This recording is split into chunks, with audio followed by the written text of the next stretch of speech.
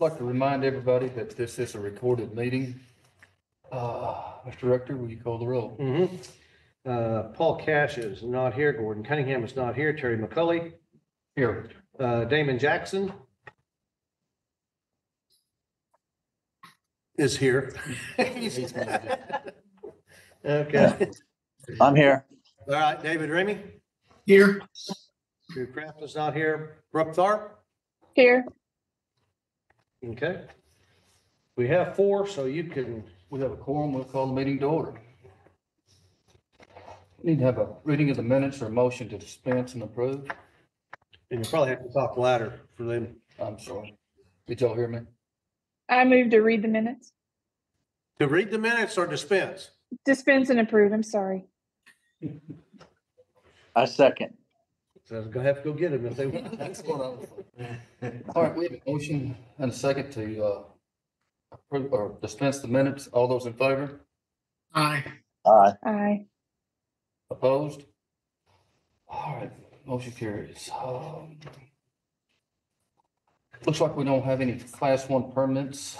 So Kevin, can you go over the new class 2 through 10 or any territory expansion since last meeting? Sure.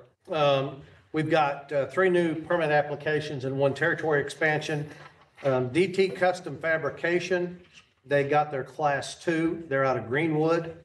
Central State Bus Sales got their class 7. They're in North Little Rock. And NRG Dynamics is a new transporter. They're a class 5 out of Tucson, Arizona. Those were the 3 applications that we've been approved since the last time we met. And then Budget LP under territory expansion just acquired Calhoun County. So those are the permits and expansions since the last time you all met.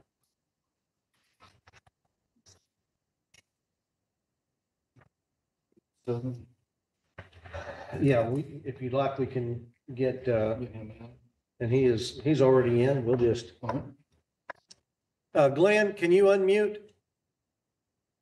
Yes, sir. Can you hear me okay? We can. Can you hear us okay? Yes. Okay, very good. So if you look on your agendas, and if you all remember, it was a few meetings ago that it was brought to our attention that we had not been following statute properly and that board employees were issuing exceptions when the statute appears to be explicit that is in the hands of the board. So this is one of these situations. And so this has to do with the Jefferson Regional, a new facility.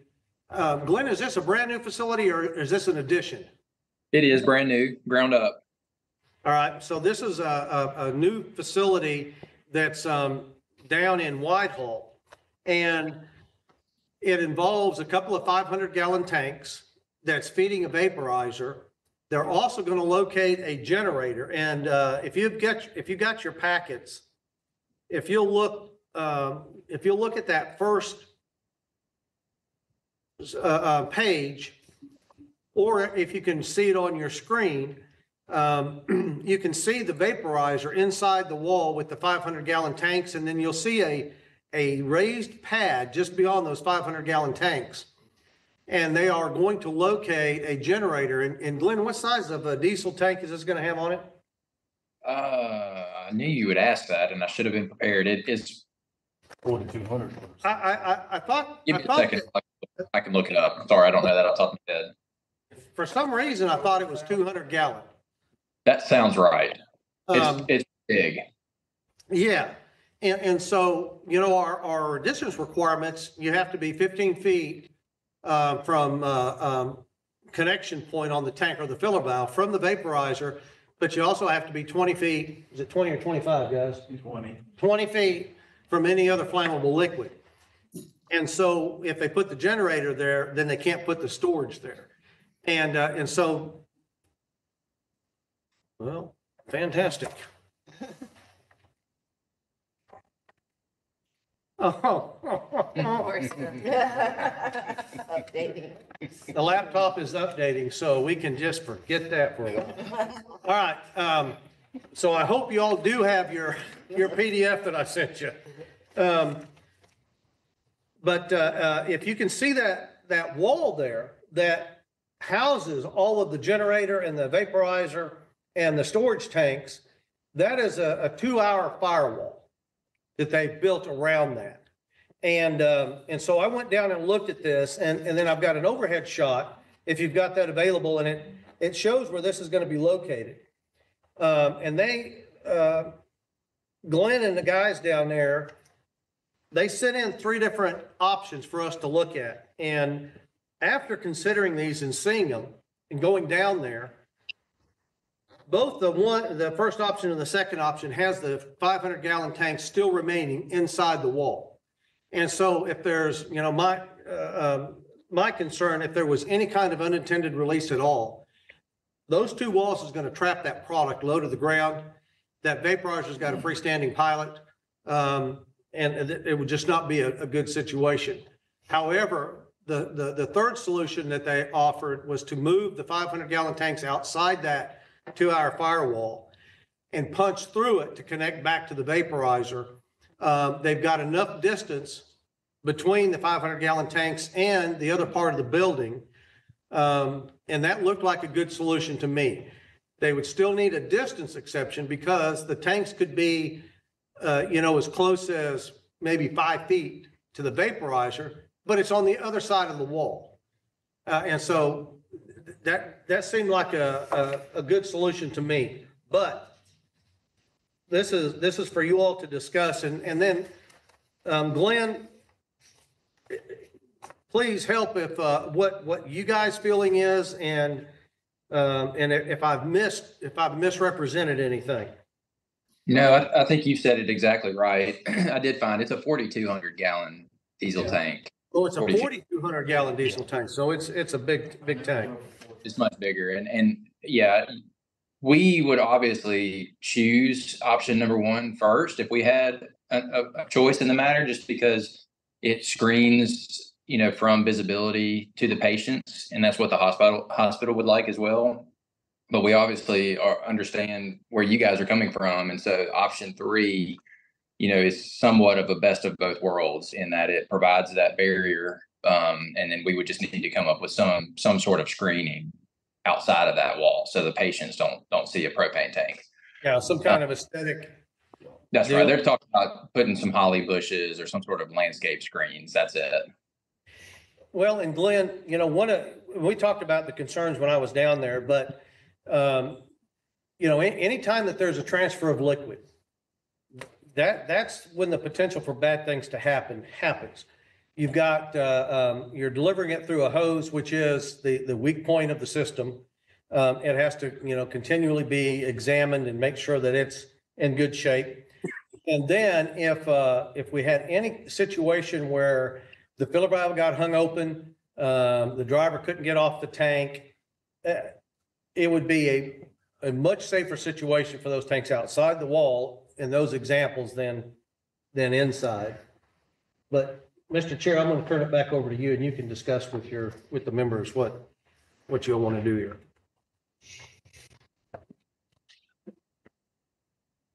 What do y'all think? Damon? Well, it seems that having the tanks outside the wall would probably be the safer, unless y'all think it could be done inside that wall. And if you put some outside the wall, so it's just a matter of screening the tanks with some kind of shrubbery or what he discussed earlier. That's what I was thinking. They're sitting outside the wall a lot safer, and like I said, they can put shrubs or lattice work, anything to hide them tanks, no different than a homeowner. Yeah.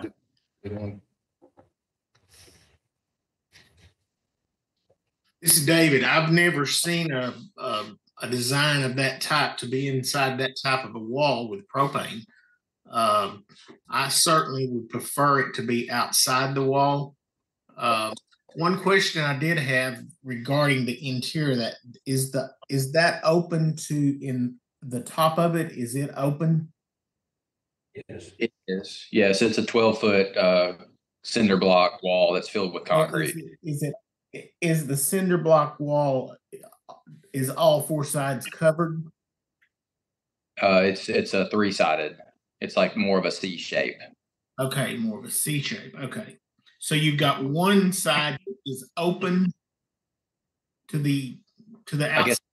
I guess it's more of an L. Sorry, the Yeah. left side and the top side of the screen is open to the building. That's where it faces the building. But that L on the screen, that black, I guess you can't see the screen quite yet, but it would have a 12-foot wall separating where the vaporizer is from where the tanks would be proposed. 12-foot tall. It's about 75 to 100 feet in total length. Okay. Well, I still think it would be best for them to be outside.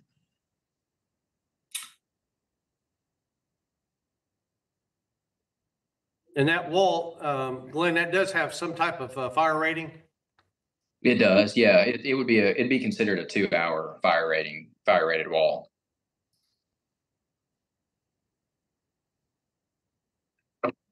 Okay, I don't know if if it's popped back up for you guys yet. There it is. Yeah, okay, so this is the L right here. It's open right here, and it's open on this far end too, isn't it, Glenn? Down. Yes, on the north end and on the south west side. Mm-hmm. So this And L, of course, it's all open on top. Yeah, the next page kind of shows it in plan view, where that L is. Yeah, if you can zoom in on where that white portion is on the, I don't know if you can zoom in there, but that shows where the generator is and where the tanks would be. I'm using PowerPoint viewer, so okay, you may go to zoom. Never mind. Seems tight. It seemed it looks rather narrow and tight for those tanks to be inside that. Well, and this is not drawing the scale. I was just showing the location of it. Glenn, what is the distance, if we put the tanks outside, what would be the distance from the tank to this building adjacent to it? To the building to the right of it? To the right. Yeah, it's more than 20 feet. Yeah, I probably should have drawn this a little smaller or more narrow, but it's about 20 feet from here, over to here. So this is Dave.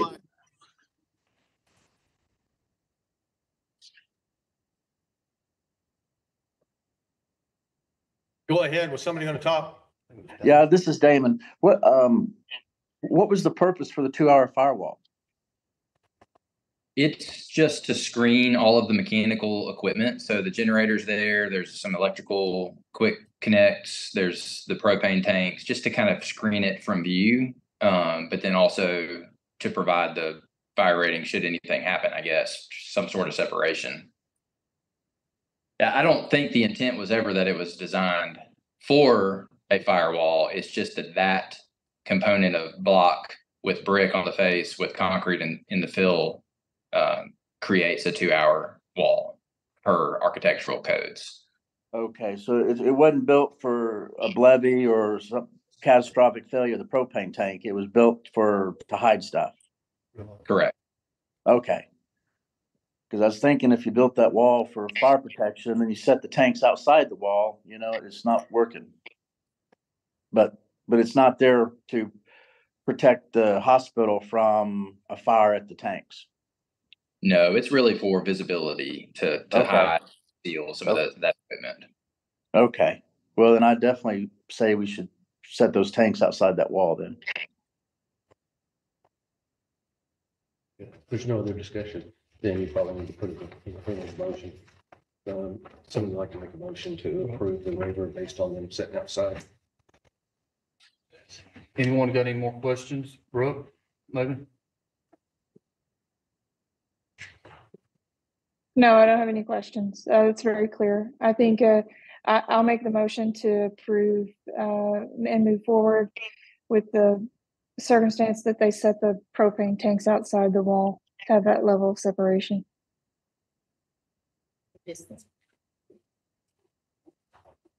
Need a second. Do we have a second? Second that, David. We have a motion second to grant the distance waiver with the tank sitting outside the retaining wall. All those in favor? Aye. All those opposed? Motion carries. All right, Glenn, have you got any other questions or anything for us? The only other request I would ask, just to make the whole board know, is we talked about it on site, but a letter from you guys kind of giving direction in this way would go a long way for us. Sure. Y'all see any issue with that? No. No. We can provide you the decision and the waiver based on the discussion today, and then you can have that to use with your client. Okay. And we'll move forward with the construction of that pad, and I'll take your guys' word for it that letter's coming, but we're not gonna wait for the letter to proceed. Okay. No, we'll get it out pretty quick. Okay. Thank you guys for letting me join in. I appreciate your quick response here. Not a problem. Appreciate you guys. Good luck. Thank you. Thanks, Glenn. All right. Bye-bye. All right. Are there any other matters to come before the board? I think we've got Donnie right here. We've got Steve Aarons with the association. Why don't you come and Steve, if you want, go ahead and pull this chair, pull it around to the end down there and sit beside him. I don't want to mess Keisha's. This is Donnie's show. Good afternoon, everybody. Appreciate you letting us come and give you a little update. I mostly will just talk about the safety meeting, our upcoming safety meeting, uncontrolled release of propane. That's kind of timely considering what you just talked about. But I think it'll be a really good topic for us to talk about. We've added, so we're going to start 1st of April on Monday in El Dorado. And then last year we went from El Dorado to McGehee, and this year we're doing that at Monticello. So we moved that one from McGehee to Monticello. And then the rest of them are kind of the same, except we added Batesville. We added Batesville on April the 24th. We had a lot of people at Heber Springs and a lot of people in Jonesboro. And some of those folks will go to Batesville. So we did that to try to lighten our load on those other 2 nights.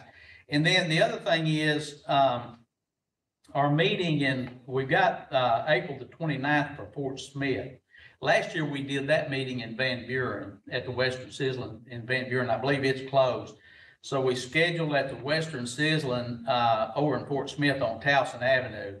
And originally we had planned to do that on Monday, April the 29th. And I actually handed out a schedule at a recent meeting a couple of weeks ago with the association and had it marked for the 22nd, but it's not going to be the 22nd. It's going to be the 29th.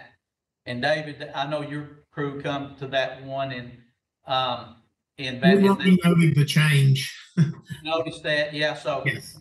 I don't think there'll be any confusion on that. I mean, it got out a little bit there that was going to do it on the 22nd, but then there was a conflict because Oklahoma was doing their POTO meeting that on the 22nd. So we moved ours to the 29th. And other than that, that pretty much runs down. We'll take up the whole month of April on the safety meetings, but looking forward to rolling those out. Yeah, I think the one that we sent out had the corrected date that we Yeah, it did. sent out there. Yeah, the one that come from the LP Gas Board was correct. The only one that got out with that earlier date on it was just handed out to just a few people. People that was actually at our board meeting in Hot Springs week before last. So. Well, and with that, Donnie, Steve, do you want to talk about the training going forward a little bit and what we talked about down in Hot Springs? So week before last, the association had their board meeting and they invited me down and we talked about training going forward. And as you all know, the requirements that we have in statute when it comes to training are limited to 2 things. The 40-hour school for new employees into the industry, and then the safety meeting that Donnie's talking about. And that's the only requirement we've got. And so, for years, we've talked about how can we enhance our training? How can we do a better job with training? And we've thrown around the ideas of, making it more beefy and utilize some colleges and their facilities around the state, do it for a protracted period of time, introduce some CTEP. And so this was kind of some of the discussion that we had with the association. And before we can do that, we kind of need to need to kind of look at our rules and regulations to make it line up with our surrounding states. And I think this will allow us to do a few things, but it will certainly make it easier to offer training around the state. And we've got a whole lot of plumbers that need training. We've got a whole lot of class 3 cylinder filling people that need training that we have not required to attend these safety meetings just because of the sheer numbers.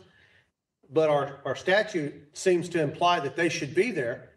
Nobody has just ever enforced that. And for the association to get involved and help with that training, I think it would be conducive if we would kind of follow some of the similar rules and regulations that they've got in other states. Is that headed in the right direction, Steve? Yeah, that's exactly right, Okay. Kevin. I just want to say on behalf of the board, we're grateful that you were there. I appreciated it. We're looking forward, if we can get together kind of a work meeting. This isn't probably a official board meeting kind of topic, but something we could just look and see what's possible. It was, I think, unanimous decision of the board. We didn't actually vote, but I didn't hear anyone opposed to looking at training and trying to find out the opportunities. There's great concern, as you said, about the installer side. Those are the folks that can have the most impact on our businesses.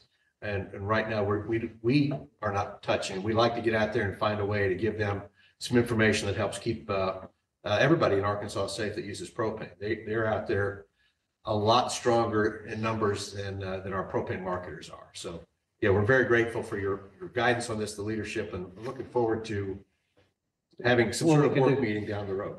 And to that end, when we were down there, the board offered a couple of individuals to start those discussions with.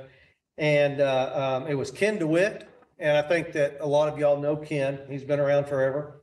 And then who was the other one? Neil Pretty at Seba Gas. And then I told those guys down there that I think it would be good for Terry, our chair. And then I mentioned Paul Cash on behalf of the board, just because of the experience, both as an independent and then as a regional, being part of a regional player, to just start the discussions, because this is going to involve the adoption of some kind of 58 in some form. And that's, when you get a big group and somebody's passionate about one thing, and then somebody over here is passionate about one thing, then it can be forever, right? But if we start with a small group and we hammer these things out, and then it'll ultimately be the board's decision whether to move forward or not. But we can hammer some of these things out on the front if you all are in agreement and willing. And I think that's kind of the idea, isn't it? Absolutely. Yes. Thank you. And I guess, does anybody have any questions about what the thinking is here, or any concerns?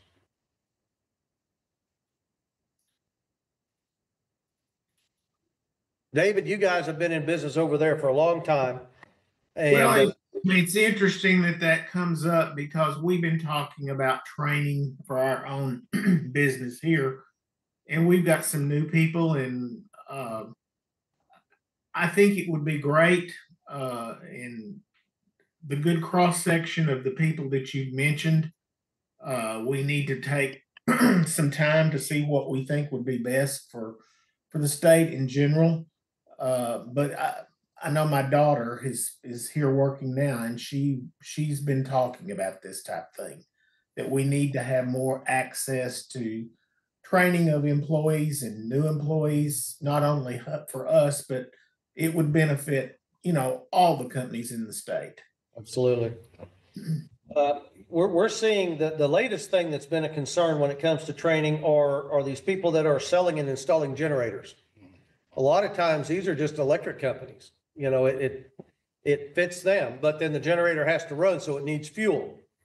And, for years, there wouldn't be a whole lot of activity in the generator market. And so they would work with a local propane company to come set a tank, and they would get together. And so years later now, generators have become, it used to be a luxury, and it's not the case anymore. People are, their disposable income, they're spending it on generators, and these things are just blowing up. And so if you're selling a generator and that's your business, that's how you feed your family. And you go out here and the customer says, I want it, put it in tomorrow. And they say, oh, well, the propane company can't get out of here for 3 months. Well, you can see how that could be frustrating to the generator people. And so we've had one generator company that has come in, and they've gotten their Class 2 permit. And so they can go set a tank and they can run the line. We need these people trained, because they have done some horrendous things. And probably some of you all have seen some of the things that have been done. Everything from setting regulators right up against an air conditioning unit to not the proper materials being used. These people need trained, but the plumbers, there's about 16,000 plumbers in the state of Arkansas. Not all of them are master plumbers, and that's required, but there's still a lot of them, and they don't know anything about propane. That's a broad statement, and that's dangerous. But we've started the conversation with the agency that permits the plumbers, and we need to get together. One of the problems it's been, as a consumer has propane, and they call their supplier, and the supplier says, you've got a leak, you need to get a hold of a plumber, because we don't have servicemen, employed like we used to in the numbers. And so they call a plumber. The plumber comes out and he does whatever he does, and he says, you're good to go. They call the propane company back and they say, you still have a leak. And so now it becomes an issue with the consumer, and the consumer calls the natural gas people and they say, well, we don't do anything with propane. You need to call the gas board. So the gas board calls here, and then I tell them, we don't certify or permit any of these plumbers. There is no consequence. We don't have any way that we can do anything here, and it's not fair to the consumer. And so, we got to get with the health department. We've got to find out some kind of training program and some kind of certification, either on their side or on our side, and get these people up to speed, know what they're doing, and then have a way to hold them accountable for the work they do. And we can't, as a board with 6 employees, that's difficult to do. If we have an association and they are able to maintain a full-time trainer, it might be possible. So there's just a whole lot of reasons for us to look at where we are right now and what tomorrow might look like when it comes to rules and regulations and how we present and provide our training. And, Terry, Steve, you got something else you want to? Well, I just wonder when it would be appropriate to renew. Once upon a time, a few years ago, or a year ago, I guess, we were here and we asked for appropriation. If an asset ever came available, like a trailer that we could modify and take around, trying to get some money from the LP Gas Board. So I think we renew that if and when the time is right to make that request. I just want to preview for you too. I think the June meeting is when we'd also ask about waiving the fees. You were kind enough to do that last year. I think that helped the industry, and in June we'll be making that official request again. So two asks of the board, and if maybe now's, I don't want to steal Donnie's thunder, but Donnie is going to be teaching the classes in April. He has stepped up and been our executive vice president of the association. Great stability. He's a great guy, but he's told us he'd like to do a little more fishing. So we're in the process of looking for our next executive vice president. Somebody would take this training opportunity and run with it. Hopefully it's a full-time. I mean, I don't know. It's going to depend. It'll depend what we can do here, but just if you've got any suggestions or folks that we should talk to, nobody can fill Donnie's shoes, but sadly, we're going to have to try to do that here at some point. So I just want to express to the board and to everybody in the room our appreciation what Donnie Ray has done for us, and we're grateful for the chance to work with him. Well, it's been a lot of fun. I've enjoyed it. I've enjoyed working and plan to be around until the end of the year, unless we come up with somebody before then, that's fine. I heard you say the end of the year, so. But the end of the year, so. The first time he mentioned it, Steve, he said until you get somebody hired. That's what I heard. Well, never mind. But Donnie, he's been working in this state and around forever. And I've appreciated through the years of what you meant to the association and to your former employer, you've been around a lot. If you want to go fishing, I can understand that. Yeah, I appreciate that. I just feel the need to focus on some other things, so. You have family, right? Yeah, right. Yeah.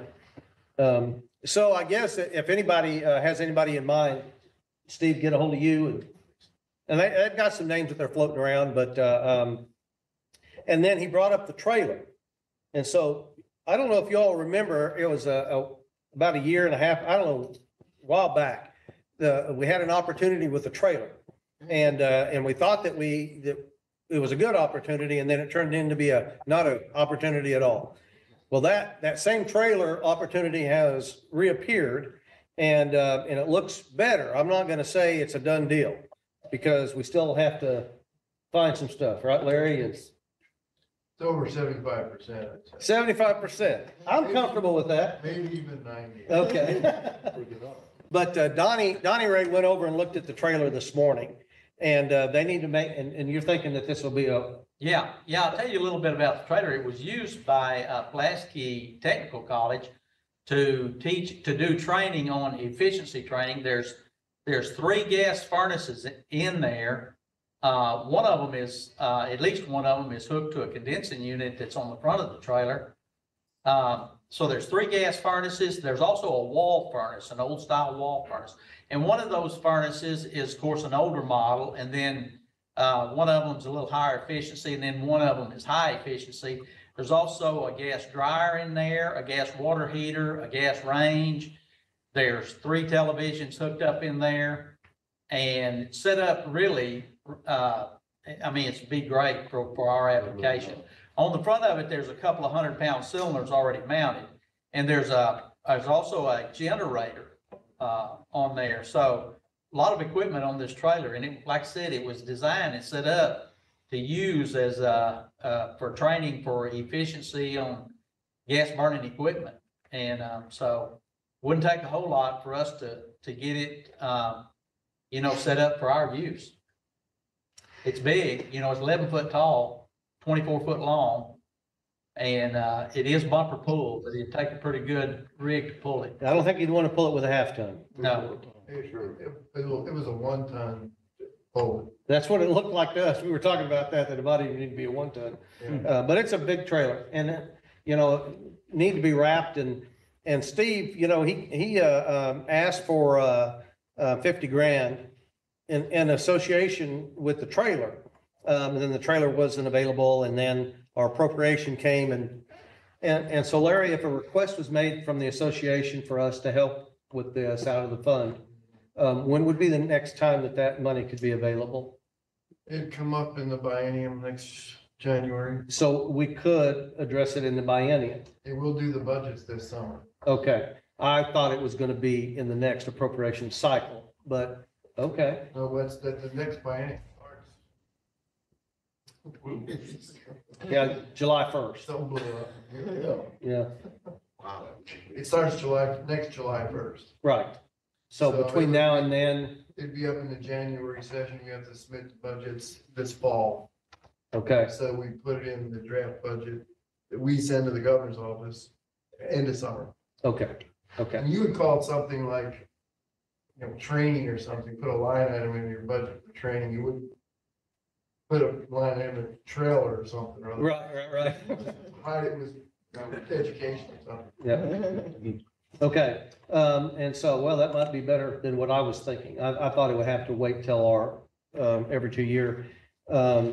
So, Mr. Chair, I think there's a few things that would be good if you would have in the form of a motion. One would be to work with the association to pursue common ground on regulation.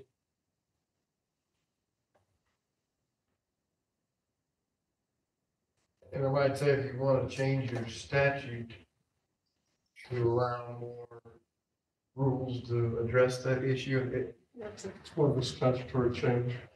Mr. Director. you want to get that done, you want to get a draft of what you want to change quickly, because we'll have to submit those to the governor's office for approval too this summer, and decide then whether it would be a department initiative or the industry would just run it.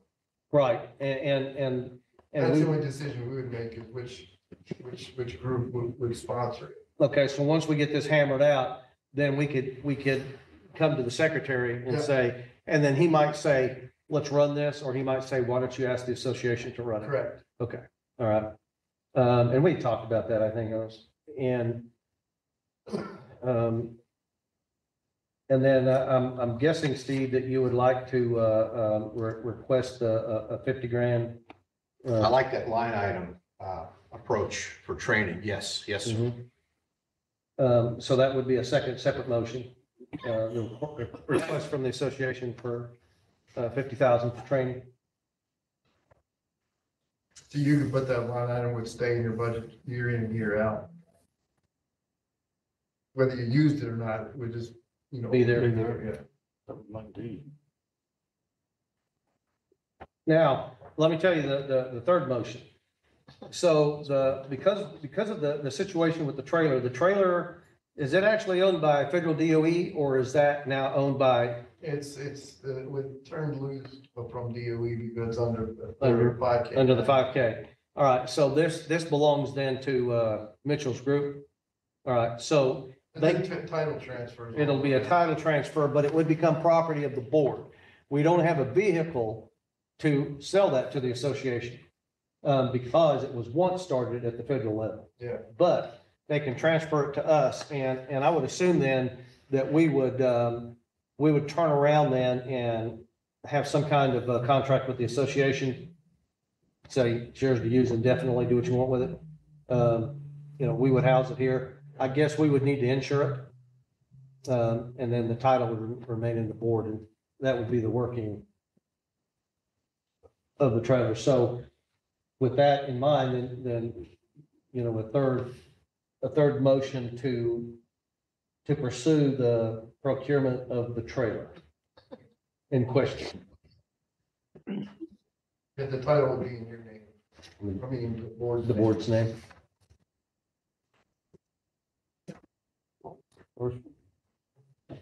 The first one is to make a motion for the board to enter into talks with the association concerning current regulation and future regulation. I don't know that you need a motion for that. I would like one just to give some directive. We've got some board members that are not here, and this will just make it clear. We did talk about this and everybody agreed that we're going to. Director, do you want that to be regulation or rule or statutory change? I think you need statutory change. It would be both, because we can't change our rules. If we could just adopt 58, right? And that would just be a rule and it'd just be promulgated. Right. But it wouldn't help the training aspect because that is in statute. So it's going to be required a bill to. You can certainly do a motion with both, but I think in order to do any kind of a rule change, getting to the point that you want to get to, you need a statutory change or part of it at least. Okay. And you can start working on rules while that's going through. Exactly. That's what we Draft would. them in in-house review and have them all set to go once the statute passed. Right. Because in order for this board to make a change, it has to be presented to the board. The board needs to understand it and agree, and through a motion, approve the change. Then it has to go to Larry, then it has to go to the secretary For rules, yes. for rules, then it has to go to the governor. Then and then that's part of the promulgation and That goes over public notice and rules. right. That's just for the rules. Right. A statute requires a bill. And so it's going to be a combination of both. So maybe the proper wording would be entertain a motion for the board to, in concert with the association, formulate rules, Well, draft legislation draft legislation. and then draft rules secondly. Yeah, okay. Draft legislation and draft rules. Right. At least take independent courses. The rules you just work on internally till the statute passes. And the statute will take its own course for decisions of who's going to carry it. And if the state kicks it back to the association, then the association will go out and find sponsors and Right. do the whole thing. Okay, so did everybody hear that? Do we need to put that in a formal Charlie, do we need that in a formal motion, or if they heard the gist of it, can they just say, I motion?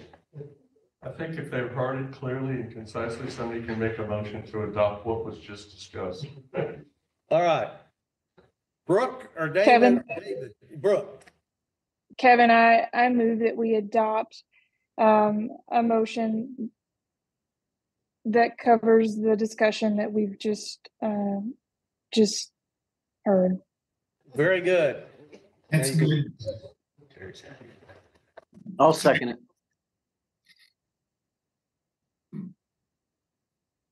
All right. All right, wait.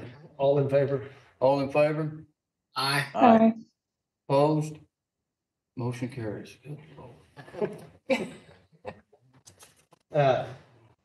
Ready for the second one? Yeah, We have a 1-ton truck that can get the trailer over here. really? That's as far as it goes. Does a 1-ton truck get to stay here? No, the 1-ton truck, the 1-ton truck is Like you get in. was off the water, but it's what hauled that trailer originally. Oh, really? And it's over there now? Yeah, Okay. so we can get the trailer over here. But then the truck goes home and so you just have to figure out how to haul around. It's not a package deal? I figured one went with the other. What a shot. So, you ready for number 2? Or we need to go Yeah, request from the person, from the association for 50,000 in training? Is that right? yes, you need a motion to supply to meet the request of $50,000 for training for the association. No. Kevin, I move that we meet the request of $50,000 for the association to supplement the training. Second. Motion second. That hurt. My mind went blank. All those in favor? Aye. Aye. Opposed? Motion carries. No. You're getting broke in. Yeah. And then the third motion would be for us to accept the trailer asset from E&E, just so the board understands that we're gonna take this trailer, it's gonna become ours, and then, you know, we'll have to insure it, and so there's some cost there, so. I move that we accept the trailer from that department, that we provide the insurance and that we use it for training. Second. Motion second. All those in favor? Aye. Aye. Opposed? Motion carries. We'll go to the next one. Okay. All right, Steve, have you got anything else? Is there any other money you're looking for? Yeah. 2 for 2, I should keep going. Thank you. I appreciate your assistance on this a lot. Thank you very much. Hey, Donnie, and appreciate all that you've done, and look forward to the safety meetings. Yep, see you next at month. safety meetings. You bet. Thanks. Thank you.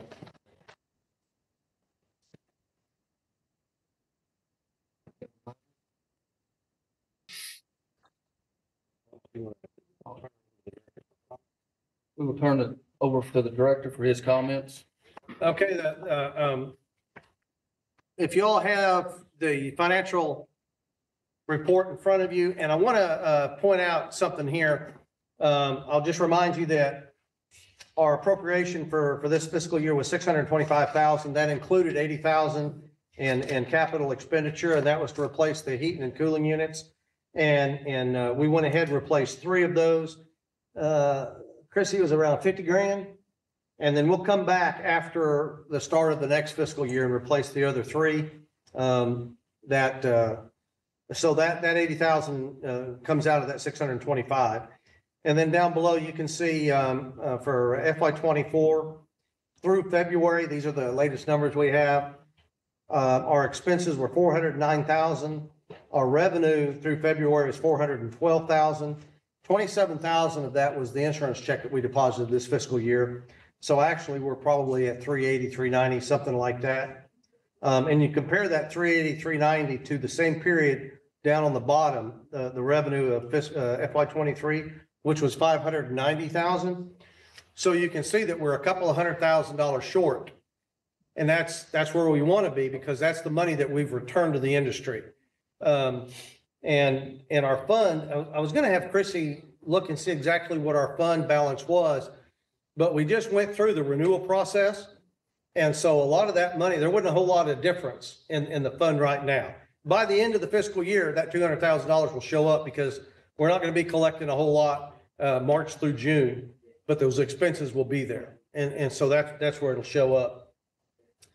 The expenses last year through the same time frame was 328,000. Does anybody have any questions about what we're doing with our finances and where the agency is?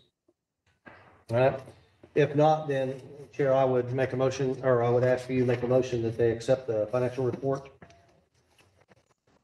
Do we have a motion to accept the financial report? I so move. Second. A second. A second. Second. Motion second. All those in favor? Aye. Opposed? Motion carries. Anymore. That fee waiver went from year to year, right? Yes, and Steve, his intention at our June meeting is to ask for that continuation. I don't know when the next meeting was, okay. Yeah, it'll be in June just before the end of the fiscal year, so that'll be the proper time for the board we'll know better where we are financially, so they can make a determination. Okay. And I think we're gonna be fine. I mean, I think we could probably be fine for 3-4 years even. But there's also, there's also some consideration that I think the board needs to look at. Even though we are good, and I think it is a great thing that we're returning the money to the industry, still the lion's share of this money is going out of state. And it's just the nature of the beast. Most of the transporters are out of state, so they're going to be the largest beneficiaries of it. And so, there might be something that we can do that would be more beneficial to the dealers in the state than, but that's the way the statute's written now, and so that's what we're able to do. But we might look at this and think about it and see if there's something different that the association would like to see us do. There might be a way to get, more money back into their hands to be used for the good of the industry than just that. But, you hear this in Washington all the time. We know better how to spend your money than you do. And I don't want to go there. This is what they wanted, and I agree. It was a good thing to do. And Mr. Chair, really, we have talked about the trailer. We've talked about that other stuff. And so, Chrissy, do you know of anything that we're missing here? Okay. So I'm commented out. Richard, do you want to get into the issue at all about potential enforcement? Or is that something? Oh, I'm sorry. Charlie, I don't think at this time. And Okay. what Charlie's referring to, we had some late payees for their permits this year. And Two of them involved multi-state marketers. And it got to the point where we had conversations with them, and Charlie helped with forming some language to use in those conversations. Ultimately, they did pay. And Charlie, I think that and it involved also invoices that were, some were over 2 years old. And the state has always been net 30. And so there was a concern that we've got some people, they might have paid for their renewal, but then they might have had $5,000 in unpaid invoices that goes back, 2 years.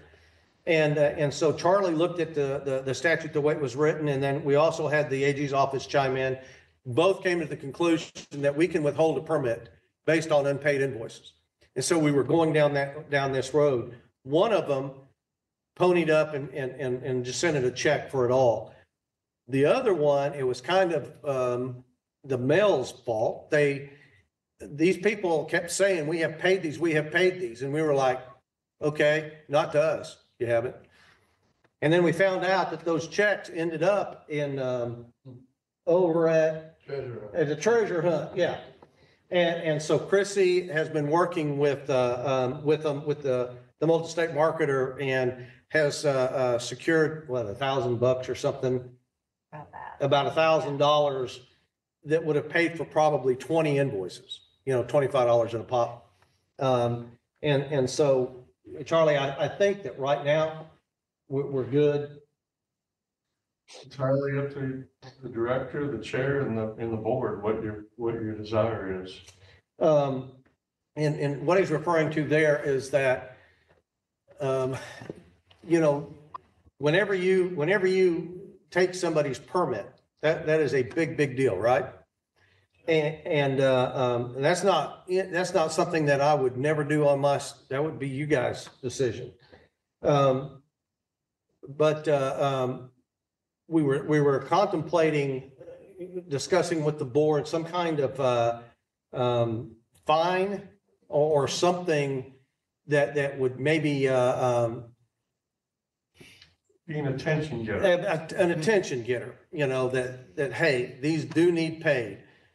Like I said, the one company, they actually did pay. I think that they paid most of theirs, and then that money went over there. The other one, they just didn't pay. And that was the one that we needed to get their attention. They finally, in late February, they finally cut a check. It's 2 months after. So basically they were running 2 months without a permit. But they did pony up, and then something else that's happened with them. They have put in place a regional manager in the state that we have a very good relationship with, and that has assured us that this will not happen again. It won't happen again until he gets fed up and leaves, and and then there's somebody else that we're dealing with. But so that's kind of a roundabout way of discussing what Charlie was talking about. And my feeling is at this point that there's no need, there's nothing that we need from the board at this time, but possibly in the future, we might come to a situation where I come to you all and say, what do you all feel comfortable with doing? These people are not following the rules like everybody else is. What do we do with them? And it's something for y'all to be thinking about for a future meeting that might come up and present itself. If you're going to open up the statute to do this training, Right. maybe a good time to clarify that you can suspend or revoke permits and give authority to the board to assess a civil penalty. Yeah, and lots of language like that in so. And I think at some point, Charlie, we're going to need you to probably set in on some of the discussions, because there are other places, and you've read our statute, that are kind of ambiguous. Yeah, they're a little bit, there's a little ambiguity in terms of the statutory language. However, I think if they haven't remitted their payments or renewed their permits in a timely fashion like everybody else, it's a little bit sketchy in terms of and it's drastic. it's extreme to revoke somebody's permit for something like that, because not only are you jeopardizing the permit holder, but everybody that's employed by that. Right. I think I'm more comfortable with the idea of if the board would be amenable to it, drafting up an order of notice of hearing and saying, you know, and it's the same permit holders over and over again. It is. That they keep dragging their feet. But drafting something saying, you know, looking at the authority that the board has, we can certainly fine them for not paying on time. That's not an issue, that's not a problem. The suspension of the revocation was more extreme. I would only do that or even recommend that as a last resort, but certainly a civil penalty.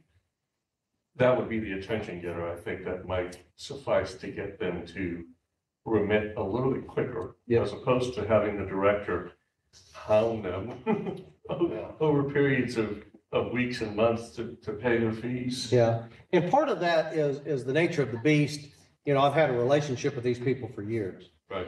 And so we're good, but then they can't get anything done because they don't have the checkbook. It's not the in-state people that you have the relationship with, it's the corporate overlords that are the ones that are, right, you know, right. not responding. Yeah, I'm just used to that. It's not quite addressed to me in oil and gas. We have 3 levels. We suspend permits, we revoke permits, then we also cut off your revenue stream. We can suspend you for sale of oil, so you cannot sell your product. That gets attention real fast. Yeah, that We would. just did that this week. We just call up the purchasers and refineries and issue them a cessation, and they no longer can legally buy your oil. Really? Okay. You know, so hopefully we'll see, going forward. I think there's a good chance that this entity, one of the two, will not even come time for renewal. Probably somebody else will own it. I think.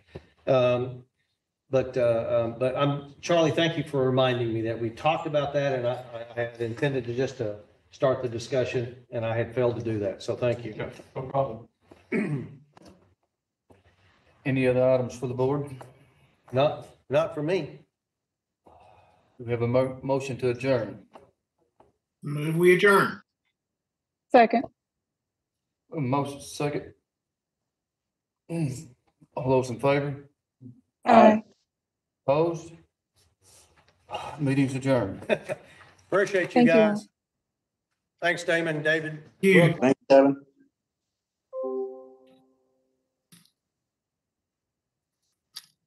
Oh, so